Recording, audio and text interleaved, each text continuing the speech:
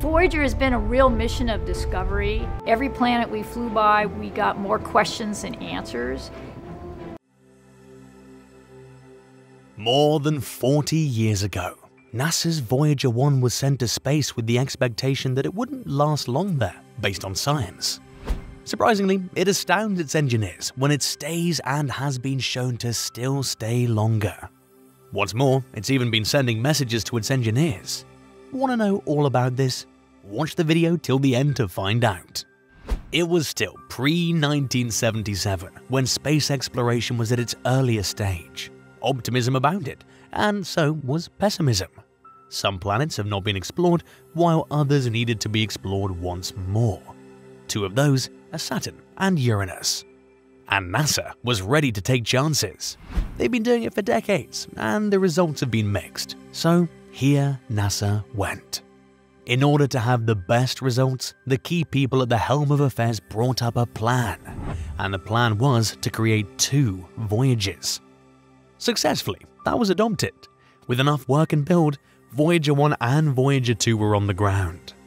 Meanwhile, the goals are that the 2 Voyagers visit Jupiter and Saturn, but not in such a way that their trajectories will be so affected that they won't be able to visit other planets like Neptune and Uranus.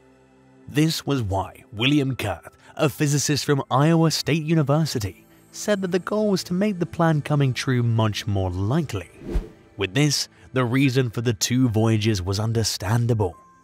Also, the physicist Carl Sagan advised them while planning that it was important to do a close flyby of Titan, Saturn's largest moon. Titan has a thick, largely nitrogen atmosphere, and the atmospheric pressure is 50% greater than it is here on Earth.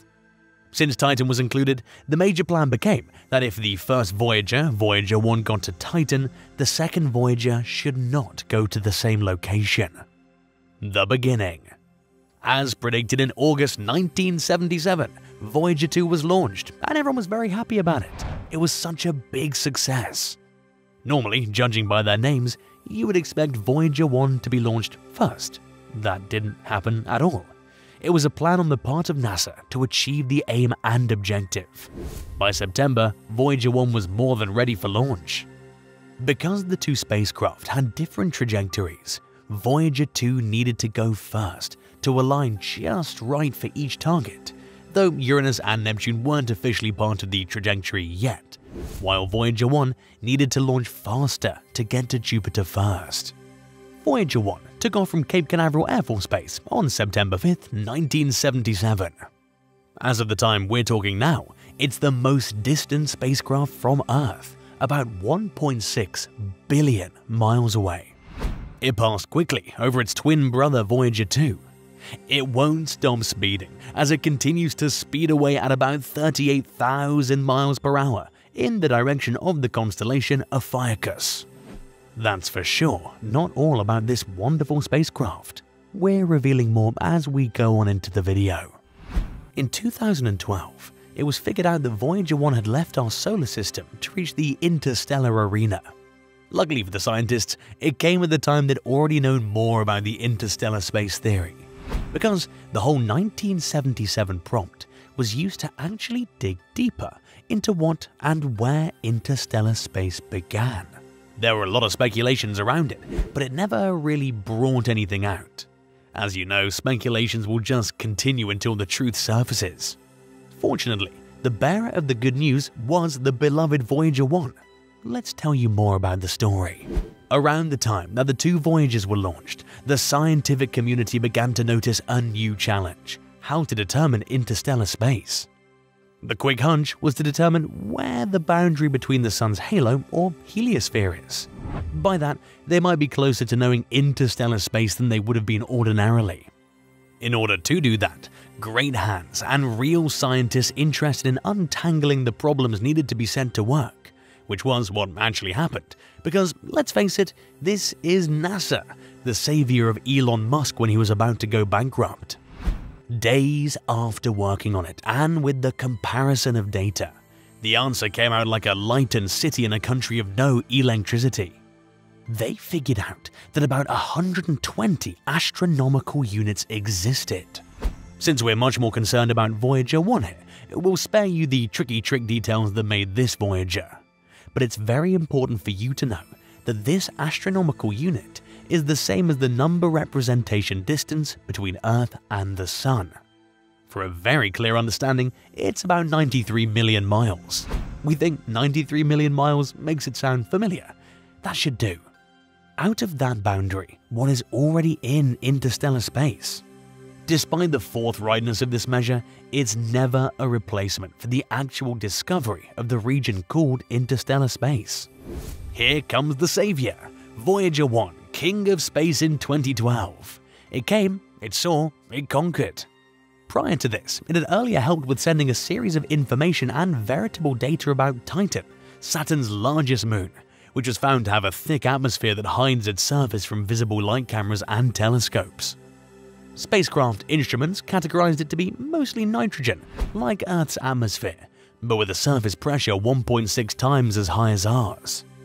On its own, this was a great accomplishment itself, but much more than that, it led to the re-emergence of the Cassini/Huygens mission and the upcoming Titan Dragonfly mission. Both are meant to cautiously seek information on space for the use of the engineers here on Earth, in order to make better decisions about issues that concern space and space exploration. As we've mentioned, Voyager 1 lived up to expectations. It was also the second spacecraft to visit Saturn. It explored the planet and its rings, moons, and magnetic field in greater detail than was possible for any of its predecessors, including its foremost predecessor, Pioneer 11. Even more surprising, Voyager 1 met all of its goals except for the experiments planned for its photopolarimeter, which failed to operate. Other things discovered by spacecraft are 3 new moons, Prometheus and Pandora, the shepherding moons that keep the F ring well defined, and Atlas, which similarly shepherds the A ring. On September 14, 1990, it made another bit of history when it, instead of going forward, turned back against its trajectory and went ahead to take one last picture of the pale blue dot, a very important image that many are still finding highly interesting and attractive nowadays. That tiny dot against the backdrop of space was taken at a gaping distance of 6 billion kilometers, or 40.5 astronomical units. It's one of the few photos in Voyager 1's family portrait, featuring a mosaic of 60 frames and frames of 6 planets that ultimately reveal their relative locations. Perhaps NASA will be extremely indebted to Voyager 1 for life. Wait, have we even told you that in the renowned pale blue photo, this, our Earth, is nothing more than a pixel? Alright, we don't want to retell you that the Earth is not the center of the universe, or that it's just a speck in the whole thing called the universe. Today's not the day of judgment. But yet, it shows how an object in space sees our planet. This really touched many people then, including Carl Sagan, the physicist, and he didn't mute it. Trust us, the title of his next book would be just exactly that, Pixel. Well, that wasn't all that was brought about by the involvement of Carl Sagan. You probably need to be quite informed about this illustrious scientist who devoted his life to seeking extraterrestrials. He never found one, and all the ones that were claimed to exist during his lifetime, he debunked their evidence and reasons. He's a typical mammoth of anti-unreasonably, in a world that was nearly hijacked by unscientific thinking. His involvement then brought a lot of mystique. He wanted to know those out there. Thus, in addition to a radio communication system, computers, 3 thermoelectric generators, and an array of scientific instruments, each Voyager spacecraft carried with it a gold-plated audio-visual disc in the event that it would be discovered by extraterrestrial life. Each record contained photos of human life, greetings in 55 different languages, sounds of whales, the ocean, and a selection of music from Mozart to Schubert to Chuck Berry. While we can tell you that they'd never been able to discover anything of such, you should also know that it's probably the case that they don't exist, not the incompetence of either of these Voyagers. Voyager 1 and incessant mysterious data to Earth and why we should be concerned. Now that you've heard so much about our illustrious Voyagers, it's high time we told you the state right now. On Wednesday, NASA released a statement that while the probe is still operating properly, readouts from Voyager 1 Attitude Articulation and Control System, AACS for short, don't seem to match the spacecraft's movement and orientation, suggesting the craft is confused about its location in space. How did this just begin? Suzanne Dott, a project manager for Voyager 1 and 2 at NASA's Jet Propulsion Laboratory, said in a statement that a mystery like that is sort of par for the course at the current stage of the Voyager mission. Her statement alone is not enough to say what many that are also worried about it are saying. It becomes very much interesting when you learn that Voyager 2 has been operating smoothly and has been giving out information the way it's always been. Voyager 2 has been a good boy. Surely anyone who knows about the speed of Voyager 1 will understand that it certainly is unmatchable by its twin Voyager 2. Even within a decade, as some space engineers have said, it had already covered almost all the areas that Voyager was unable to cover. Now, it's bad information, but just how really true even is this statement? When NASA was asked, they seem not to be in the best position to answer. And for one or two reasons, that's perfectly understandable. In the scientific world, you don't want to give a release when you're not sure what's really going on. You want to say as little as possible based on where you're at that moment. That, we know, is to be truly and brutally honest in science. Instead of NASA making a straightforward statement, they've then chosen to declare that according to their engineers, the data that Voyager 1 AACS has been sending back to Earth has been far from coherent. Instead, it's been random, and henceforth doesn't reflect exactly what actually happens on board. Perhaps you're the skeptical type. You'll have to seek the rest of the info from NASA's website. It's actually okay to be content with that, since we're actually seeking information on them. To help you trust them more, we should tell you that some authority doesn't need to be extremely searched if such an authority gives good information often. NASA is such an authority, and that's why it can be trusted. But NASA has never said that it's been so damaging to the operating system of the Voyager. For example, it's made a point to mention that it could still control the Voyager. It's very important that in spacecraft like this that have gone bad, that doesn't work. It absolutely stops, and well, what does one expect? It gives a lot of headaches to the people on the other side of things. Now, Voyager 1's not shown any of these things. It can even still stop listening to control the operating room here and be able to function. In that case, it'll switch to the safe mode, in which it'll only do the essential functions and ignore every extra. But that's not what's being observed.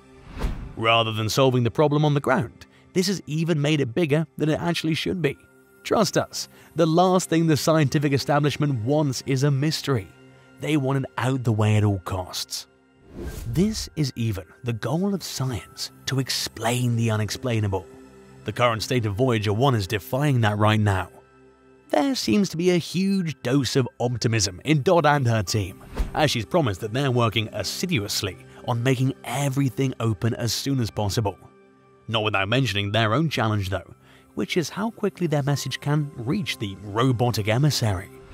She's mentioned that it takes like 20 hours and 33 minutes to get to Voyager's current interstellar location. That's more or less like 2 days. If we look at it, with many variables that could pose to be the problem but not be the problem, how quickly can that be solved? We all know the state of space exploration, how expensive and how difficult it is. Maybe what we can hang on, for now, are Dott's words that it will be fixed very, very soon. We just have to hang on. Thanks for watching till the end. We're glad you could make it. What do you think about Voyager 1 and the mystery surrounding it? What do you think the scientists are not doing? Let us know in the comment section below. We love to hear from you. And don't forget to like, share, and subscribe.